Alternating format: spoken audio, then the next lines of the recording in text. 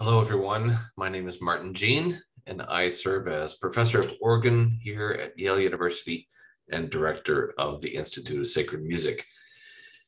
In close partnership with our degree granting organization, the Yale School of Music, and my colleagues, Walden Moore, Mark Miller, Craig Kramer, Jeffrey Brilhart, we train 12 graduate organ majors to be church musicians, recitalists, collaborative musicians, and teachers.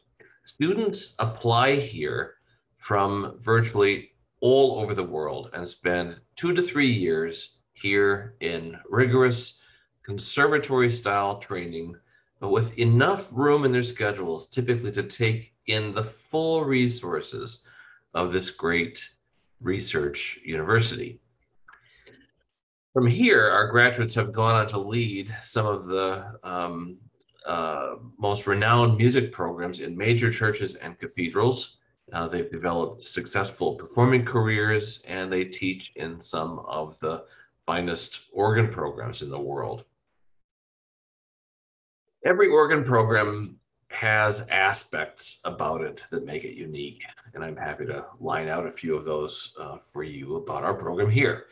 In fact, we have an embarrassment of many riches, not the least of which are our collection of organs, ranging from the Baccarat and Holtkamp organs in Dwight and Battelle chapels. These are both kind of neoclassical in style, to the Taylor and Booty Baroque organ in Marquand Chapel, modeled after mean tone organ in North Germany.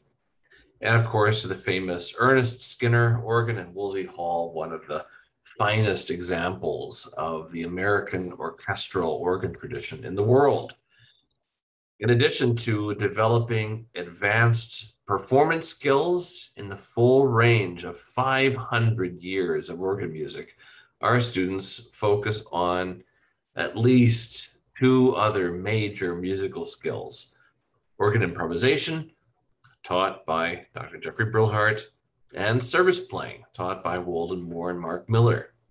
Our students also develop their conducting and accompanying skills with a newly formed training liturgical ensemble known as the ISM Vespers Choir, which will sing choral services in New Haven.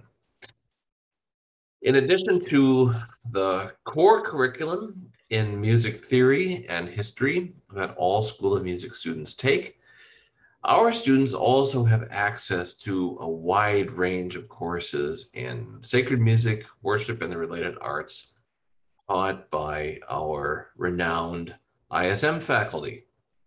A background in liturgy and theology, we feel, gives our students the strong grounding they need to serve churches as ministers of music.